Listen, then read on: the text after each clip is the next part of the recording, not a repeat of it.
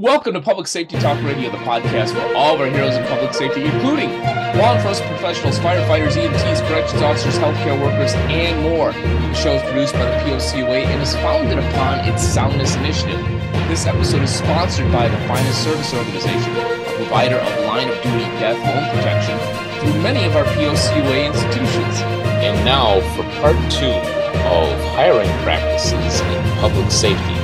Yeah, we are definitely on the same page because I've never worked in a firehouse, but with any team, and I've seen this for close to 30 years, and teams are teams. You build a certain dynamic, and you bring somebody new onto the team, you automatically change that dynamic. Yep. And I think that tell me if I'm onto something here, is at the end of the day, I know that there's kind of a family friend component in the firehouse because you're so close, you're sleeping with each other, not with each other, but in close proximity. You know what I mean? I don't even work that out. There are stories, not mine. Yeah. But you're eating together, you're in the same house. But when you have a family culture, while it's warm and nice, it has some negative pieces to it. Where even in business, many times people use the analogy: we're not a family, we're a sports team. We don't have to go out for a beer, but we need to get this job done. And when it comes to a firehouse, you add somebody on because they have the IQ and the physical ability to really do the job, but, could create a ripple effect in that team that is a real hindrance on the job. I mean, you have to be able to trust, not just physically and intelligently to be able to know what you're doing, but to have the character to do the right thing. Yeah, I'll use a very quick story from a police friend that I have. He told a story many years ago where he was in he was in a situation where the people were shooting and so forth, and they had a new officer, a lady that was on the job just a month or so, and she got so frazzled that she dropped her loaded gun and cried and went back into the car rather than backing up her people. Now, she might have she passed all the tests, obviously. She probably had the intelligence to know what to do. She physically probably had the ability to back these guys up, but just broke down. And you can't have that. You gotta, because that's dangerous for everybody in those situations. Yeah, absolutely. Absolutely. And that means that, that kind of, you're kind of, that's a great segue, I think, in talking about what some of the fallout is of not hiring for character. And some of that fallout, it hits a couple of areas. One of the areas is cost, and I'll come back to that, but the actual cost, how it actually affects the budget, attrition rates actually affect the budget. It's in academy, when you go off to fire, so we've hired you for good or bad. I actually have a friend who is in a large urban fire department. I don't want to give his title or anything because but the short story is, they're up there, and was talking to me about their academies, and they typically hire 56 for each academy because they know they're going to lose 6, 7, or 8. I said, 6, 7, or 8 every time? I said, yeah, we'll get 1 out of injury, maybe 2. What's happening with the other ones? Well, conduct, they maybe don't want, maybe they've decided it isn't their job, or, whatever. So let me get this straight. So when you hire 56, how many applications do you get against that 56? It floats somewhere between 1,250 and 1,500. So my argument is, you're telling me that out of 15, if we round it up and say out of 1,350 applications, you can't find the right 56? Yeah, you should be able to. And that includes the people that get to academy and say, well, maybe this isn't for me. They've done all these things. And it's pretty rare that by the time they get hired for academy, that you're the first interview they've had. So they probably had a whole lot of interviews in there as well. And out of all that stuff, out of all that time and effort that candidate's put in, it takes them going to academy to realize that this is not about my character. That should be Yeah. caught early by us as well. So attrition rates in academy, that's part of the fallout of not hiring for character.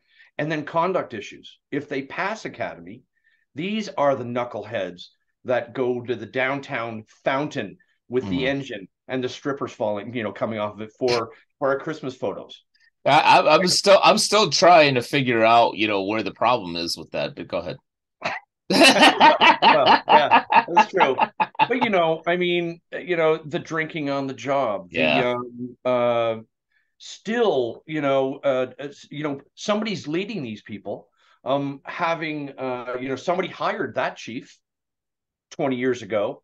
Yeah. So having that level of character where that chief either allows that to be okay or allows somebody to be wildly overweight but still doing this incredibly physically taxing job, or or they get a DUI and, well, we've got HR stuff we've got to do, and allowing that level of culture, right? So conduct issues, which, I mean, between lawsuits and the time and angst that it takes to get somebody through the whole HR grind to eventually get rid of them, plus the rehire on the back end to fill their position if they're gone, massive costs. Yeah. Massive. I'm going to go back to academy for a second and talk about trying to find the right characters out of that ballpark 1,500 for 50 odd people. Start to finish, from the time we put out the application process, the announcement, to the time they are done their probation, which in the States is minimum of 12 months. I did 18. That's pushing the six-figure ballpark, 75 to 100. The figures aren't necessarily out there, Ken. I'm digging in for some data. I found a bit of data on hiring practices with LA City. It's buried data. So I'm definitely struggling trying to find that, but I'm definitely on the hunt, and it's out there. One of the good things about the States is, we've got NFIRS, which is the National Fire Incident Reporting System. And it's the same system that allows us to say, hey, in 2012, how many false alarms did Akadak, Wisconsin go on? You can do this, and you can actually find it. Canada does not have that level. They're working towards, but they don't have that level. But even with that NFIRS reporting system, there's not a lot of data out there about exactly how much it costs and what attrition rates are in academies and whatnot. I'm riding on a lot of anecdotal data. I'm hoping to get a broad enough, and I'm going to throw a survey out there as well, see what level of response I get to kind of get some harder data on it. But anecdotally, at least, Ken, it is that six-figure ballpark, and if that same, like I said, fire department that I'm using as an example, they're losing 6 people every academy, and they're running 3 academies a year. That's roughly 18 people every year that they're losing, either in academy or even somewhere in probation. If we're looking at that roughly, 50 grand, that's, what is that? Is that 900 grand? Yeah. That's 900 grand. That's $1 million a year. I've had a 25-year career. If they've consistently done that, which I understand anecdotally, they do consistently, they've had the same process for the last 30 or 40 years. That means in my career alone, they've lost somewhere around $25 million just in not hiring the right people. Those are not perfect numbers. They're not clean numbers. I'm well aware of that. But I think it paints a picture. Yeah. You're clearly onto something. And, I see this in the States probably a little bit more in law enforcement than I do in firefighting. But, I remember, and this wasn't that long ago, I was sitting having a beer with my dad a couple years ago. And, we were talking about law enforcement and some of the issues that we're having in the United States. And I talked to him, and he was never a firefighter or a police officer. He was a teacher for his whole career, but knew a lot of firefighters and police officers in the city of Chicago for some reason. and I mentioned, I said, yeah, to this, the same thing that we kind of started our discussion with is, why are we not raising the level of a first responder? Where they're getting trained and paid at the level of a doctor or a lawyer, and that they're on this type of level.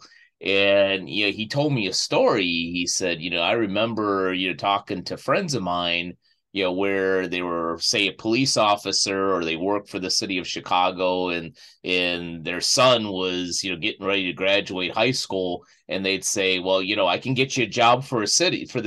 What do you want to do for the city? Do you want to work in sanitation? Do you want to work in the office? Do you want to be a police officer? And I'm like, all right, we're pushing paper and collecting garbage, at the same city level as a police officer, really? Yeah, I'm like, yeah, and I'm like that. I just, that was the first time he ever told me that. I'm like, that's horrendous. Yep.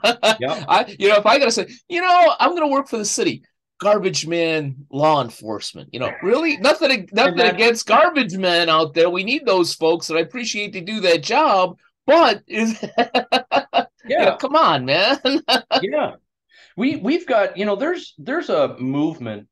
It's really being forwarded by the Leadership Under Fire Institute. And they have an initiative. They've done a good amount of work with the FDNY with their mental performance initiatives. And part of that is the recognition that police and fire are what's called a mission critical team. So it used to be, Navy SEALs, that's a mission critical. Army Rangers, that's a mission critical team. There's a very formal definition of what mission critical teams, right? It's a limited number of people, usually 3 to 7. They've got a limited amount of time to complete an objective, and they operate in high consequence arenas, right? Navy SEALs, that's very obvious. But police and fire, it's obvious. It's also very odd. Right. You run a lot of, you do traffic stops and you do, wellness checks, but you also, and then 5 minutes later, you're in a gunfight, right? Or the same thing with us. I've gone on backaches as a paramedic, fire medic, and then a half an hour later, make an entry in the front door on a fire. So you never quite know. It's not quite as clear as some of those high performing military teams, but we are still considered mission critical teams. Sure. And when we start framing the team members that make up mission critical teams, it once again furthers the thought. I mean, think about what it takes to become a SEAL, right? And every SEAL that has succeeded, then made it past Hell Week, and I think it's 6 or 8 months of all the training aside from Hell Week. And they all talk about, we end up, we're all yapped out and our biceps are big, that from the sheer work, but it has nothing to do with physical. It's all about this and this. That's the one that gets you through, right? We're not doing that with police and fire. Yeah. Have your resume, have your certifications, answer these mundane interview questions. We need to frame them like they are mission critical team members. Yeah. So as we begin to wrap up a little bit here, give me the silver bullet. What's the answer to all this? You're a sharp guy, Chief Dave. Let's snap our fingers and make this change and turn everything around to where it needs to be. If I had a magic wand, I would, or a magic axe, whatever, or a magic axe. I wish I had like an effect, like almost a LeBron James who does the chalk. I wish I had like a magic pixie dust effect come off the axe. Yeah, well, LeBron stole that from Michael Jordan, but anyhow, continue. Oh, that's right. That's right. He did. Off camera, I'll tell you a quick LeBron story. Okay. Well, if not a silver bullet, because I was half joking on that. Is there a number one tip or a couple of things that any public safety department, could be doing and actually implement fairly quickly that would make at least somewhat of a difference? Yeah. If by chance a chief or chiefs are watching this, is I would challenge them to finish the podcast, turn it off, sit down on the computer and call a meeting and say, you know what? This is ground zero. This is point zero where we are now going to take a serious look at our 7-year-old interview questions. Mm-hmm. We're going to start looking at whether or not do we bring in a citizen, maybe a citizen of very high EQ, but a citizen into the interviews. What training can we do for our interview panel, like City of Vancouver? And there are others out there. I just brought up that one city. Let's get past those same bloody questions, those same 15, 20, 25 questions. Let's actually take a serious look at what it is we want filling that uniform beyond what's being shown on TV. Mm-hmm. And, oh my God, here's a news clip about this firefighter hero, right? Let's fill that uniform with people that are of high moral standing, that are made up of strong moral character, Mm-hmm. that do the things that are decent and right, and they do it all with resilience and grit. Let's find those people. I don't think it's hard. Take a look at the number of resumes that end up in your inbox versus how many that you hire. We've got them in there. We're just passing them over.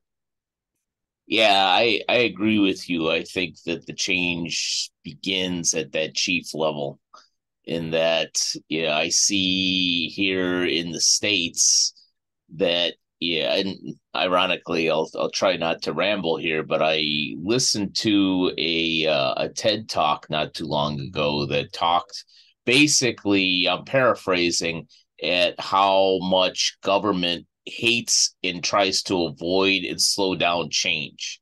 That they like their process, and this is how it's been for 20 years, so we're not going to change this because then it'll mess everything up. And I see that especially in law enforcement here. But what I'm also seeing, fortunately, is at the chief level, some of these chiefs that are getting into leadership roles that, understand, the mental and psychological piece, to these jobs, and aren't just, while we still have some of them out there, aren't just saying, okay, you know what, you had a bad day, go have a beer, come back, on your next shift, and get over it. Because, and frankly, maybe for some people that does work, but for others, it doesn't. Right. So I think that change, and at least looking at, all right, let's maybe we need to change, maybe we don't, but let's take a close look at this before we just blindly continue down this path. Yeah. You know what? And frankly, I think the minute that a chief fosters a culture of maybe we don't need to change is the minute you start lapsing back into complacency. Yeah. We all need to change. It doesn't matter. You know what? The way I cut the bloody lawn sometimes needs to change. We all need to change. But going back to, we're hiring mission critical team members. It's not 1954. We're not hiring Uncle Joe's son anymore. Right. And we shouldn't. And, and there's liability issues behind that as well. But we're not doing that anymore. Right. Yeah. We say culturally, we do hire for character. And I'm back to what I said in minute one. We hire for character. Here's your crappy interview questions. Right. I just want to, and this might be a finish off, I'm not too sure, but one of the ways that you make government move is you put a dollar sign in front of it. Mm-hmm. Right. Yep. And that's why, Frank, I'm putting the onus on me to try to find the data that gives some numbers to it. What does it really cost us when we lose somebody? And you know what, sorry to interrupt you. No, it's fine.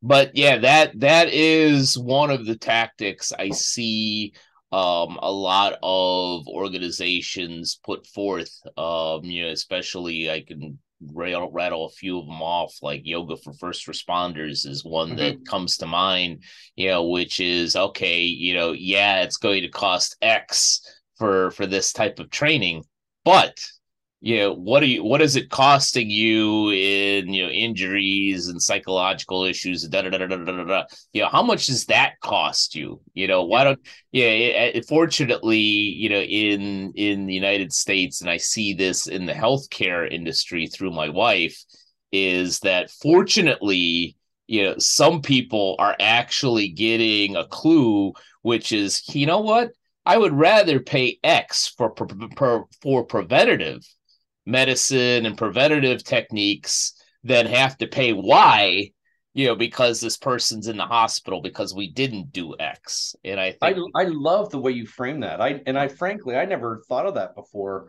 If I'll send you a bill. Yeah. Well, okay. I'll tell you how much I can afford, and send me a biscotti. All right. Yeah. Okay. Yeah. No, if you frame it like looking at sound hiring practices, because again, I assert that we do not have sound hiring practices. If you frame sound hiring practices as a prevention measure, that's an interesting take on it. I like that. Yep. Well, feel free to use it. I will. And I promise I won't put my name on that.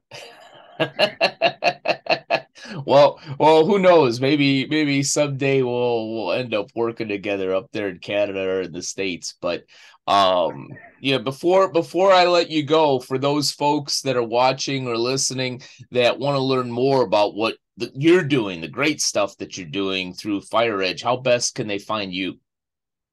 I actually find that most of my messaging is through LinkedIn. Straight up find me, Dave Robertson. There's a few of us out there. It's a fairly common name. Funny enough, there is another Chief Dave Robertson that works 2 hours away from me. We've had crossed emails many times, but Dave Robertson with Lambton Shores Fire Department and FireEdge. I love that you asked that, because it something else puts the onus on me is to get my butt into gear and actually revisit my website. But you can find that, especially if you are someone that's looking to get into the fire service. But all my contact info is in there.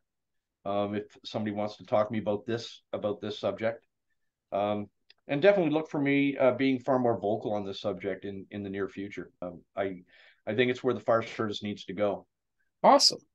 Yeah. Awesome. Well, you know what? I always have a great conversation with you before, during, and after the episode. Definitely everybody out there, check out fireedge.com.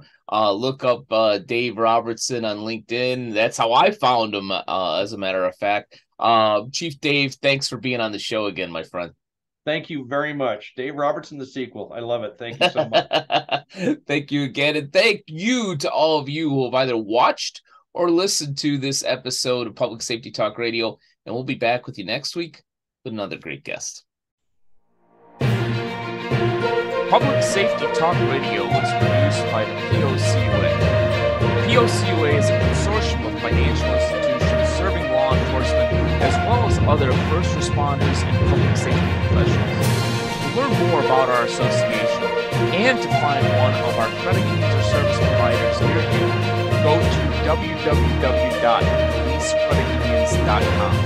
And always remember, if you aren't working with one of our POCUA credit unions, you're just banking with an institution that just so happens to serve first responders. As a public safety professional, you and your family deserve better. Find a POCUA credit union today.